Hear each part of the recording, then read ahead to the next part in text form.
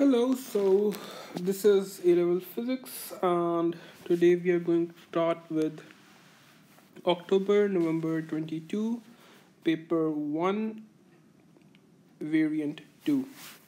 So let's start with question number 1. Question number 1 says that which quantity is a physical quantity? So D is the appropriate answer because it is a physical quantity. The rest are units and types. Question number 2 says that what is 3.7 megawatts when expressed in kilowatts? So C is the appropriate answer. Question number 3 says that there are two pointers of position of a pointers and the extension. What is the percentage uncertainty in the extension? So subtracting two values would give us 250 minus 25, and the uncertainties would add up, so they would become 4, and the percentage uncertainty would be 4 over 25 in becomes 16%. So D is the appropriate answer. Question number 4 says that what is the difference between a scalar quantity and a vector quantity? So C is the appropriate answer. It says that a vector quantity has direction and scalar quantity does not. Question number 5 says that an object is moving on a circular track with speed of 0.5 and it takes 40 seconds for complete lap. It says what's the velocity, average velocity at 20 seconds and at 40 seconds. At 40 seconds, the displacement is 0, so the velocity is 0. At 20 seconds, we can evaluate the circumference by S is equals to Vt as 20 meters, so equaling it to 2 pi r would give us r as 3.18. So for half lap, it would be 2r. So 2r would be 2 into 3.18 divided by 20 seconds. So the velocity at 20 second average velocity would be 0.32. So A is the appropriate answer. Question number 6 says that velocity time graph is given. What's the displacement time graph? It's a sine curve, so integration of sine is minus cos. So A seems to be the appropriate answer. Question number 7 says that a train moves with constant velocity and a uniform acceleration. At what time do they meet? So for the constant one, the velocity is 10, so the displacement expression would be 10t. For the constant acceleration, the velocity time expression would be v is equals to half t, so the displacement expression would be t squared by 4. Equaling them up gives t equals 40. Question number 8 says that what is the change in momentum if force F and mass m times tx?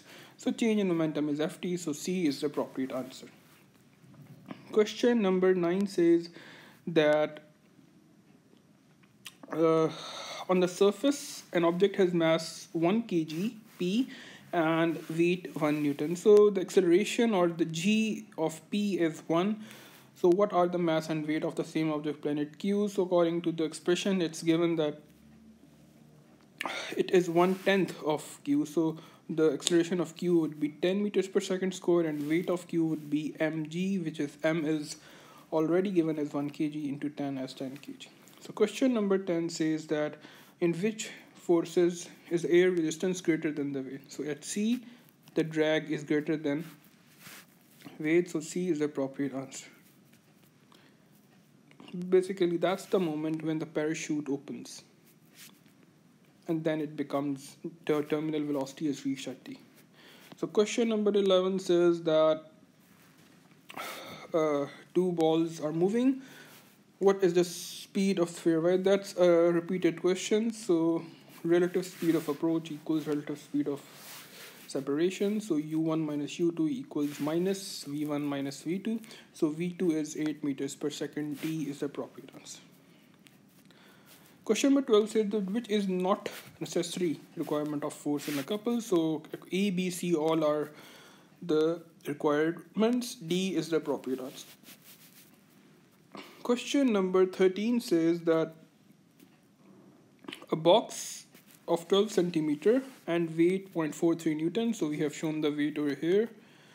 Is horizontal with greater pivot of edge, and it says a uniform sphere of diameter 2 is placed. What is the mass of the sphere? So we need to see the weight of the sphere and apply clockwise equals anti-clockwise 0.43 into 3.6. That's our pivot. So W into 1.2, finding W divided by 9.8 would give us 0.13 kg. So B is the appropriate answer. Question number 14 says that force diagram is given. What is the mass of the object? Just we need to do is upward forces equals to downward forces. So 410 sine 60 plus 210 sine 10 equals W. So W would be 391.53 and the mass would be divided by 9.81. So A 40 kg is the appropriate answer. Question number 15 says that a solid cube is floating in equilibrium in liquid memory. The solid is made of iron of density 7,900. The cube floats with 42% of its volume above the surface of the mercury. What is the density of the mercury? So density is basically mass over volume. So mass could be written as density into volume. Density is 7,900 and the total volume is V. And the volume which is being considered is 42% of the volume is above. So the in contact volume is 58%. So that's 0.58 V volume. So the 7,900 divided by 0.58 makes 14,000. So C is the appropriate answer. Question number 16 says that what is the ratio of the liquid on the base of P and what is the pressure due to liquid on the base of Q? And it says that the liquid in the vessel P is twice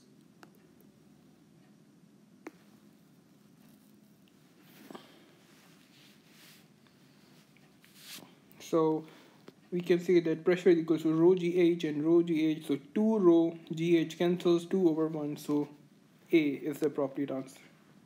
Question number 17 says that a motor is used to lift a load vertically upwards. The load has weight W. The motor produces output power P.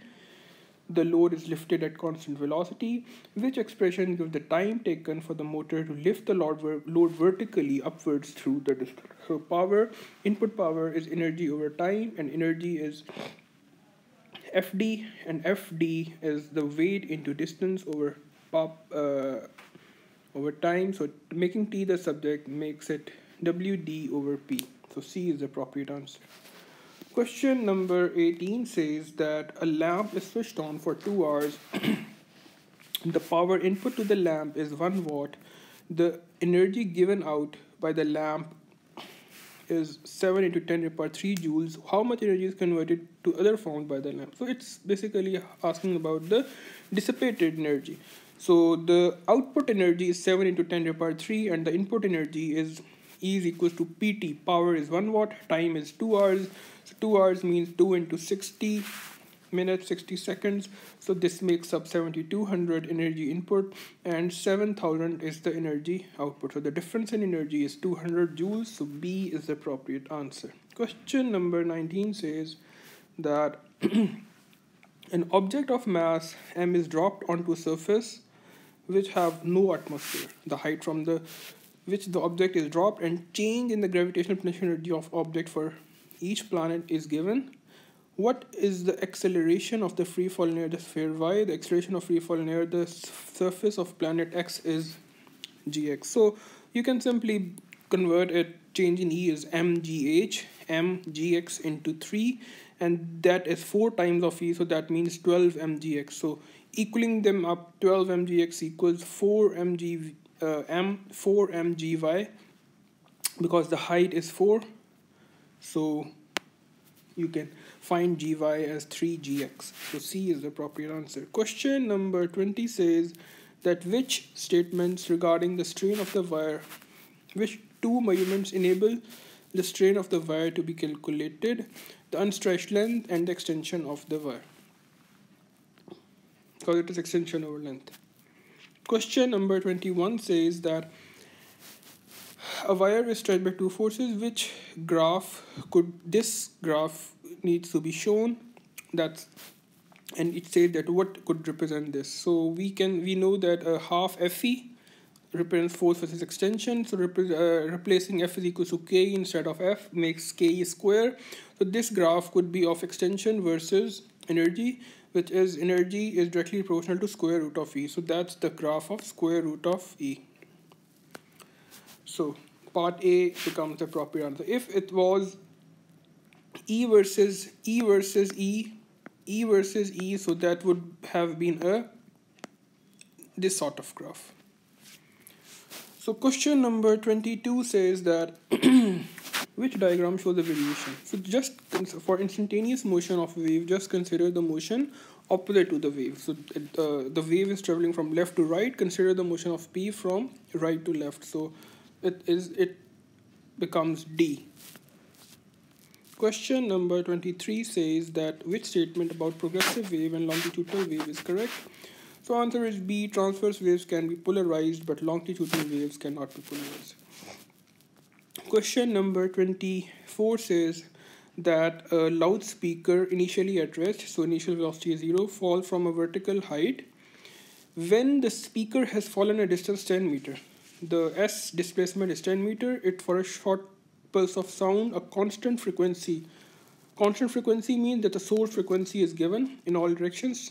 The pulse of the sound traveling at a speed of 330. That means that the speed of sound is given. It is heard by a person leaning out the window. So when he would be leaning out, the speaker would be moving away from him.